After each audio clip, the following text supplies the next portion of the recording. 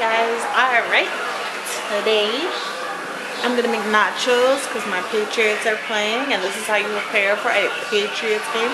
This is how you prepare for a win. Anyway, I'm making Sloppy Joe nachos today. So what you will need, come on, I'm gonna show you. Alright, so you need, well, it depends on what you like to use. I don't cook with ground beef. We only cook with ground turkey, so I have the 3 pounds because my family's big, but you can do according to your family. The tomatoes are for like a garnish on top.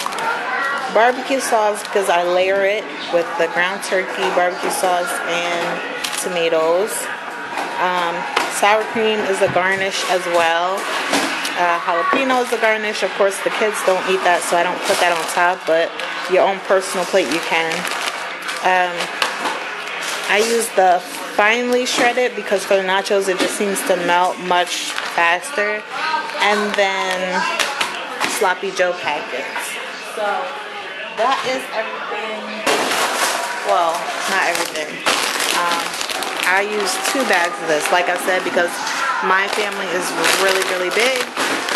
So, but maybe your family is smaller and you can use only 1. And then I make 1 bag of these for 1, and then the other bag is the other.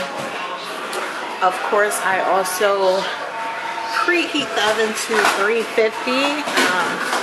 Once everything is layered, this only needs to be in the oven until the cheese melts. That is it. That is it.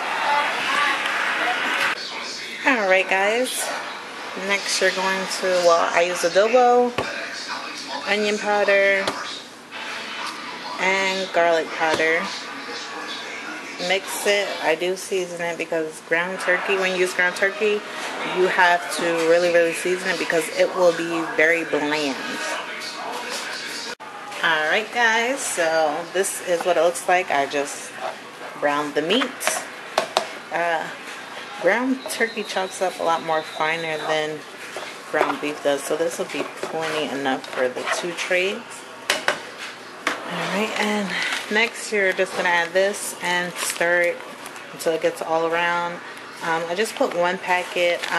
Normally if you're making Sloppy Joes, for 1 package, I think it's 1 pound, but I do 3 pounds to 1 packet because I don't want it to really be like a, you know, Sloppy Joe, but very similar. Like I don't want it to have too much of a Sloppy Joe taste. Alright, and this is about as much barbecue sauce that I put in, not too much. I don't have exact measurements because this recipe is just something I just made, but it's so super good. So that's the barbecue, then I'm going to mix that, and then it'll be ready to then top on the nachos, and you'll see me layer it. Alright, so this is what it looks like after I added the Sloppy Joe mix and the barbecue sauce. And this is what I did. I put the chips down first, some of the meat, and a little barbecue sauce, and then you're gonna just sprinkle, and you're gonna make 2 layers of this. Alright guys, this is what it looks like when it comes out of the oven. Again, you're only leaving it in there long enough for the cheese to melt. Yummy. Alright, finished product guys. Tomatoes, jalapenos, and a dollop of daisy.